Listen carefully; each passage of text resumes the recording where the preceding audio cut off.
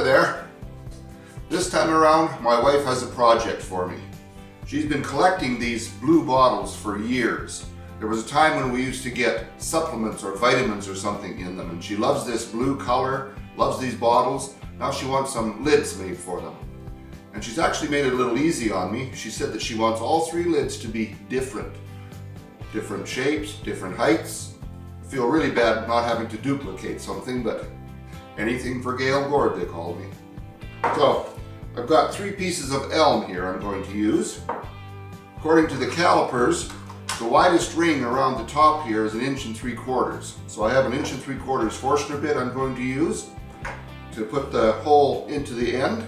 And if that's a little snug, I'll just use a parting tool to loosen them up just a hair. I don't want them so tight that if they shrink it for some reason, they might break this glass.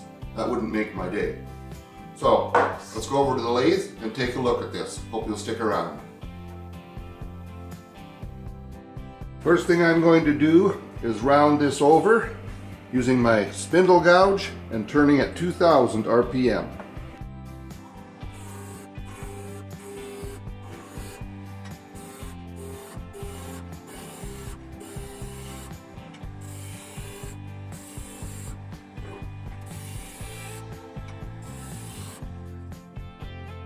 Close enough to round. Now I'm going to put a tenon on this end so I can reverse chuck it.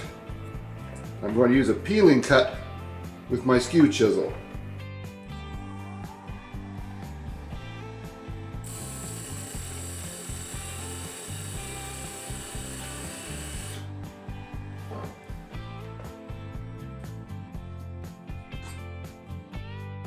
This is my go, no-go block. One end has this size of radius on the other end, and as long as it's between those two, I know it's going to fit in my standard jaws. So that's ready to go. I have the 1 3/4 inch Forstner bit in there now. I'm turned this down to 250 RPM, and I'm just going to put this forward until it's got the whole section, the large section of the bit inside.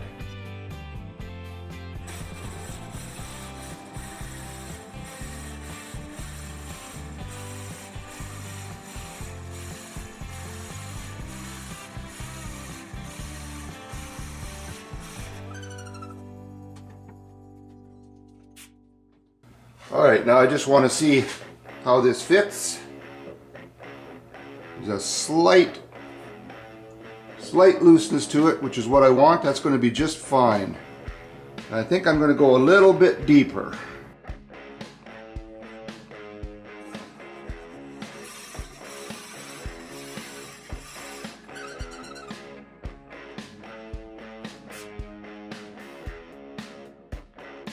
And that's plenty deep enough. It's just barely resting on the glass. And I'm going to use my sanding board to smooth this out, so that'll probably take it down just the amount that I want. Alright, I'm going to start shaping this now. Because she wants the 3 different caps to be 3 different lengths, I'm going to make this one with the full length, because it's always easier to shorten one than it is to try to make one longer again. And I'm going to be going with my smaller skew chisel to start with, turning at 2000 RPM.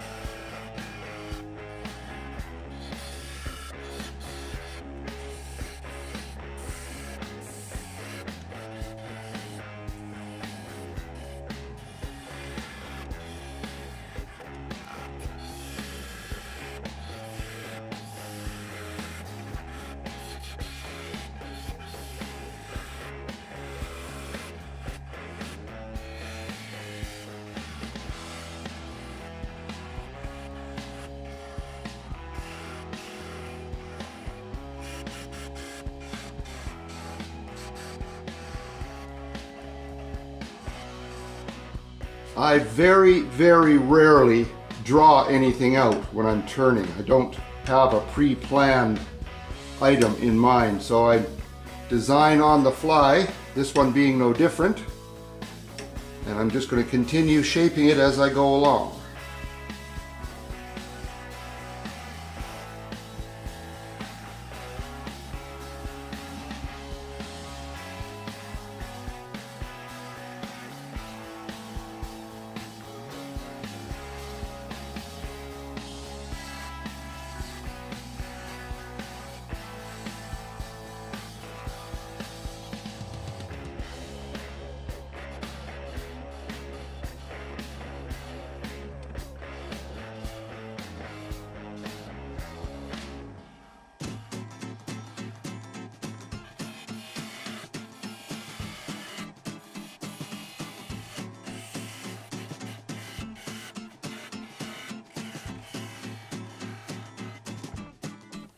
I think I'm content with that shape.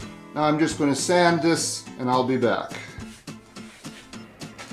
I have it sanded to 400 grit. I'm quite pleased with it. Now I'm going to put on 2 coats of my sanding sealer, which is a 50-50 mixture of Zinsser Seal Coat and methyl hydrate. Between those coats, I'm going to sand with probably 600 grit. And then after it's fully dried, I'll carry on with Minwax Poly. I'll be back when I get to that point.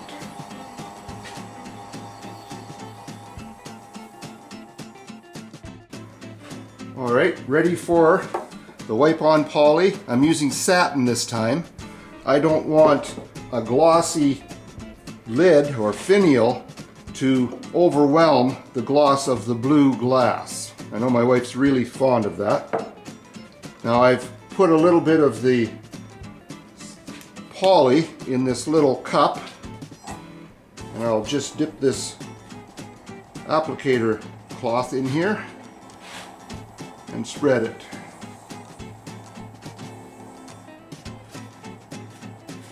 I will let this first coat dry and put on a second, probably more than that. And I'll be back to show you the results at the end. Well, this works very well for putting the finish on. However, I need these pin jaws so I can turn the other 2 lids. So I'm going to have to make a jam chuck for this now.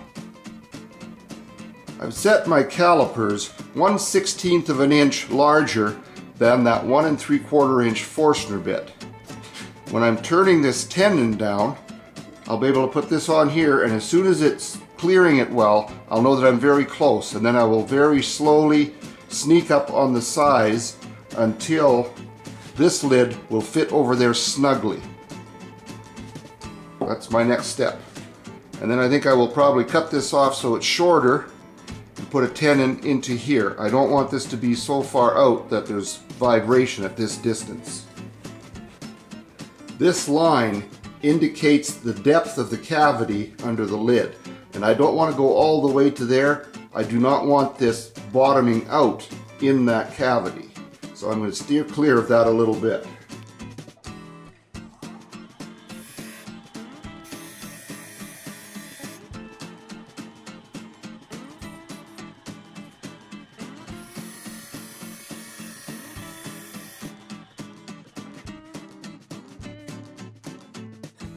Just want to tighten this up one more time to make sure it's as tight as I can get it.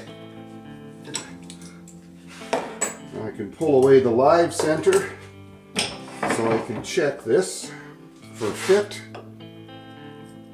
And I'm very, very close. This has to be snug, but not so tight that it's going to snap it down the grain.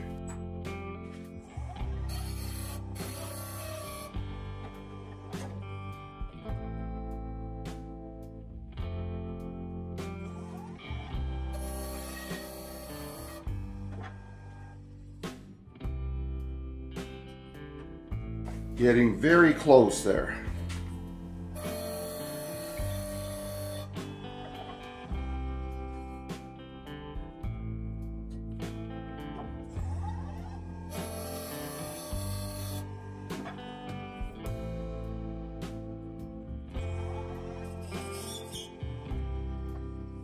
Now I just created a very faint burn mark there, and that tells me that should be the right thickness. So I'm going to just try to make this straight all the way across and then try it out.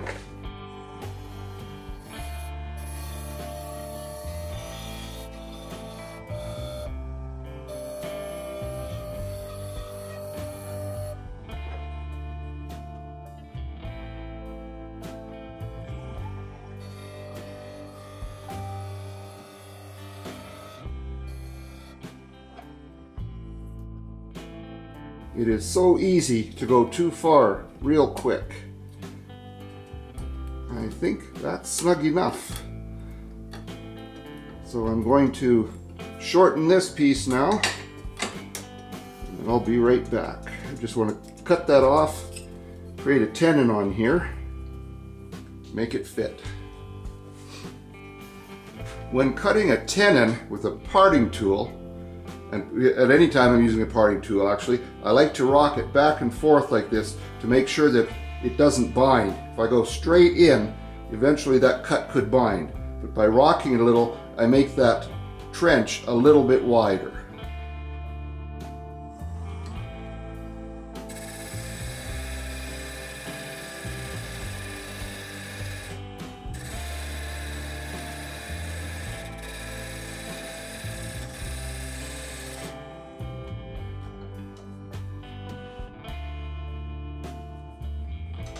Right, the size is good. Now I'm just going to cut this off. I'll go most of the way through and then finish it with a saw.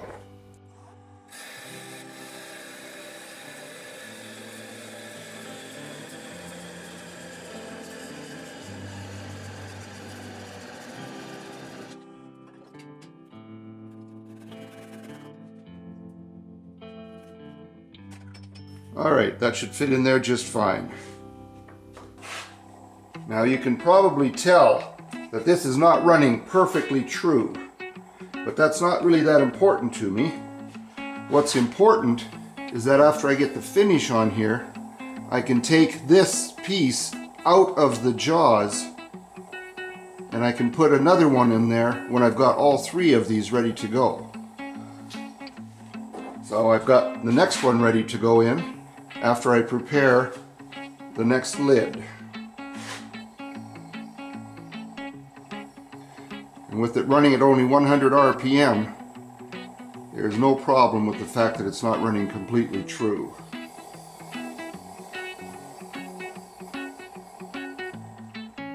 Alright, let's take a real quick look at doing the second one at 2000 RPM with my spindle gouge, 3/8 inch.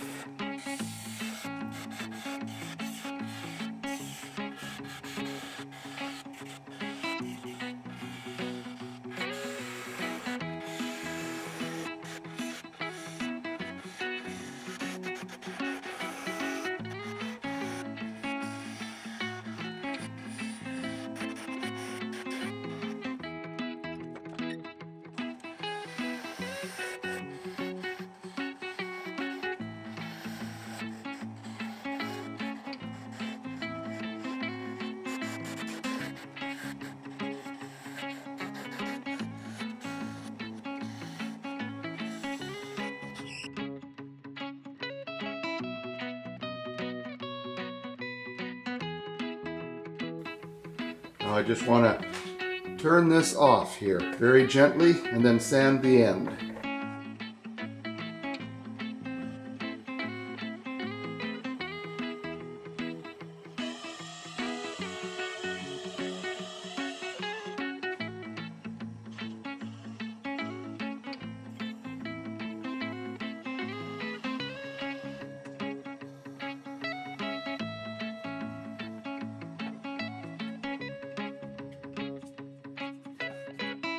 And I don't want a real sharp point.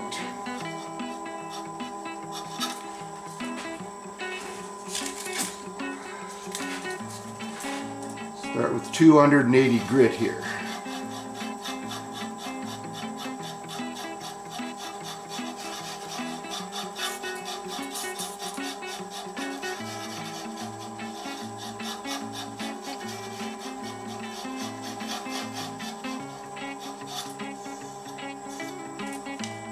then I'll go to 400.